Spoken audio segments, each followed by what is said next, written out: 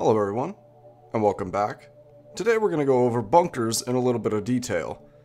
Now, we will go over the actual structure of good and bad bunkers, but for the majority of the video I'm going to be discussing the hypotheticals and theoreticals of bunkers, as well as how they impact the overall flow of gameplay and the game progression of you as a player. The three key points of using a bunker in practice, in my opinion, is your team, your awareness, and your objective. Now, I think I should elaborate on these a little bit. Team. Largely, you should make sure that your team is all on board with the idea of using a bunker, not just the team composition. However, a very important thing involving your team is that you should never bunker without a driller. Not only does it take much longer to construct a meaningful and useful bunker, it also leaves you with essentially no way out if something bad does happen. Awareness. Now, this doesn't mean exactly what you think it might. You might expect me to say, be aware of your surroundings so you know if a bulk is about to dig in on top of you. Well, not exactly. More so, this is the major point of this video for me, is having the awareness to understand that a bunker is not always going to solve all your problems. Because it will solve the same problem every time, which is fighting off most, if not all, bugs in a swarm in a very effective way with almost a 0% chance of failure. We'll go into this a bit more later. And finally, objective. This ties into awareness a little bit, which is just knowing why you're using a bunker in that scenario. Are you extremely low on ammo? Is your team inexperienced? Are you desperately trying to beat an elite deep dive or something like that? These are good situations in which to use a bunker. A bad reason to use a bunker is it's the only way you know how to win. Once again, we'll elaborate a little bit more on this later. First, let's go over some very basics of good and bad bunkers and what they look like. Bad bunkers stick out like a sore thumb. They're shallow and they're cramped. Not having a long run up to the area that you're going to be fighting in or having an awkward angle of approach are surefire ways to get yourself in trouble. However, looking at a good bunker, it's a defensible position with a long run up, areas to stand to the left and right, places to be out of the way, and room for the other things you might need like a resupply or molly. Once again, citing Drilling in the Name of's videos on bunkies and under bunkies for this, because this stuff has been covered well and really nothing I can say will meaningfully add to the construction of good bunkers. Both of those videos will be linked in the description. So what you'll see in this clip is actually me doing what I would consider the worst bunker possible, which is just digging into a wall. And then the most anti-bunker threat possible arrives, which is a bulk detonator. And even in this situation where I'm in the worst possible bunker completely by myself and the anti-bunker enemy spawns, I'm able to survive the situation completely fine. Sure, bunkering didn't save me in this situation, but this really does poke a hole in the argument that bunkers are somehow dangerous, because if you have your ears open and your driller is awake, there's absolutely no reason you should ever die in a bunker. But now I'd like to go off on my own for a little while.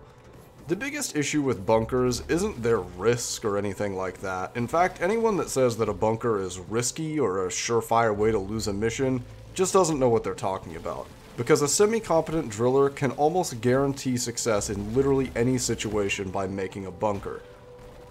The issue with bunkers isn't that they're dangerous, it's that they're boring and they handicap you. So let me explain. There's always going to be situations in DRG where you're caught out in the open and you need to know how to scrap with bugs on flat ground and fight for your life. There will not always be time, or the objectives will not allow you to dig a bunker and fight bugs that way. You need to know how to fight out in the open against enemies, dodge attacks, and how to do threat prioritization. Bunkers allow you to throw all of this out the window by sitting in a corner, aiming in one direction, and basically just holding left click. Fundamentally, there's nothing wrong with using a bunker to win a mission. It's a very good use of creative problem solving. But having the awareness, like we talked about before, to know that you're not getting any better at the game while using a bunker is very important. I draw a very clear distinction between people using bunkers to win missions that they just aren't ready to win yet, and people that are, you know, overqualified and definitely shouldn't be using bunkers at the point that they're at, and should be focused more on improving their gameplay skills. If it's your first week that you've had the Elite Deep Dive unlocked and you just desperately want to beat Stage 2 and get that core, by all means, use a bunker. But if you're level 700 and your first reaction on a Has 4 swarm is to dig into the wall and hunker down, that's not really a healthy approach in my opinion. Of course, everyone plays this game for different reasons, so if you're not interested in improving at the game and you just want to win the mission that you're playing right now, then maybe a bunker is the answer to all your problems. However, someday you're going to find yourself in someone else's game where they will not allow you to bunker, and you don't want to be dead weight because you don't know how to kite, strafe, and fight in an open area. I'm painting these in extremes, and it's not like bunkering one time is going to make you worse at the game forever. Just, learn to fight out in the open, and don't always resort to bunkering while you're learning the game. And now for the most opinion-related piece in this entire video, bunkers are just boring. I'm sure plenty of people will agree with me, but I'm sure a few will disagree as well. I can definitely see the appeal of building a bunker, making it all perfect, and then fighting to defend it. However, for me, the construction of it just isn't interesting to justify the long, drawn-out, and boring fight that happens inside of it. I can't speak for everyone, but the reason that I'm still playing DRG after almost 4,000 hours is for the combat.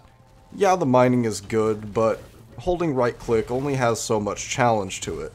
The reason I continue to play the game is the engaging fights in the random cave generations, brawling on a cliff edge, almost falling into pits over and over again, just barely edging out a Praetorian and knocking them into a pit instead of falling in myself. That's what I play this game for. Not sitting in a corner of a cave, holding left click, waiting for the swarm to be over.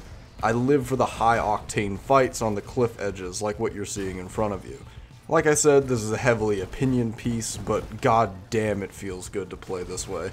And I think that if you resort to bunkering and don't really think about fighting out in the open and getting creative with movement and combat, you might really miss out and miss the point of the high-level combat in this game. I always get funny looks when I say it, but I really honestly believe DRG is a form of movement shooter. You move and you shoot. If you don't do both well enough, you die.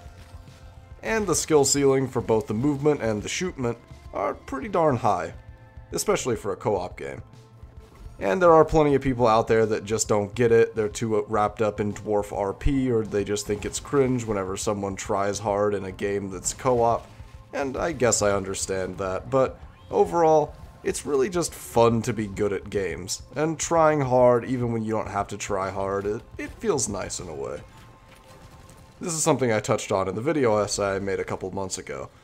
Always pushing yourself to be better, attuning yourself to a higher level of skill expectation, basing yourself off of your own success, things like that. But to wrap it up with a nice little bow, the moments that I love of the combat in this game, and basically the game as a whole, because I enjoy the combat more than anything, is fighting in wild ways, in open rooms, bouncing around, circling around enemies, and just going through that deadly dance in every fight. Bunkers take that away from me, and that's my favorite part of the game. So, obviously, I'm just not really interested in bunkers. I don't think less of people who bunker on their own time, but I do think they are missing out on something really enjoyable. And of course, I'm not a fan of people non-consensually bearing objective items on salvage in my game while I'm not looking. But I think a lot of people can relate to that. So to wrap things up with a nice little bow, bunkers are extremely effective. Don't let anyone tell you they aren't.